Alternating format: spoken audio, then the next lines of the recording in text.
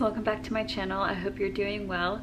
Today is going to be my 9-month update for taking oral spironolactone and also using it on my face now. So if you are new to these videos, I'm going to link below all my previous videos about this. The first one has the most information about the drug itself, so if you don't know anything about that, I would definitely start there. But I am about to come up on 9 months of taking oral spironolactone. I have a couple pills left, and I just recently had an online check-in so that I could get my prescription renewed for the next 3 months. I sent in photos of my face and let them know how often I'm taking the medication, how it's been going, if I've had any side effects, all of that. So the doctor reviewed all of that, and I've been prescribed a refill of everything just the same as it is. So I will be continuing with 100 milligrams of spironolactone and then my topical formula, which is 0.025% tretinoin, 5% spironolactone, and 5% tranexamic acid. They said that everything is looking good.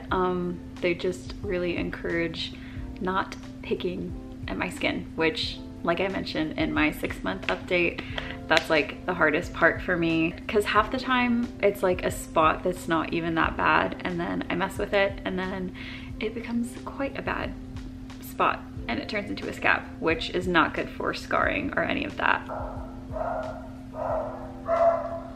I will link my morning and nighttime skincare routine because all of those products have not changed. In my last video, I mentioned I got a new cleanser and I have been continuing to use that, and it has not broken me out, which is good. So I've been sticking to a pretty simple routine outside of my prescriptions for the most part. So once I finish my next refill of pills, it will have been 1 whole year, which is crazy. Looking back at all of my previous updates and photos of my skin, videos of my skin, it is vastly improved. There's obviously still room for growth, but I've already forgotten how bad it was 6 and 9 months ago and 1 year ago. But yeah, for the most part, not that much has changed besides my skin getting better, which is good.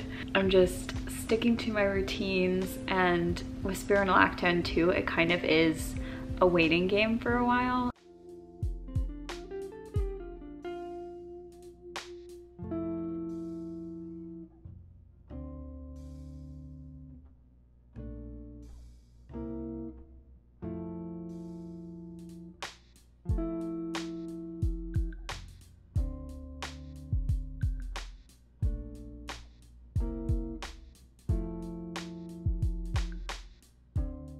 So that is pretty much it for this video. I'm very excited for in 3 months when I'm going to be doing my 1-year progress update, because hopefully it will be even better. Thank you so much for watching. If you've been watching since the beginning, that's really awesome. I have previously done a sponsored video with Apostrophe. That is where I get my prescription from.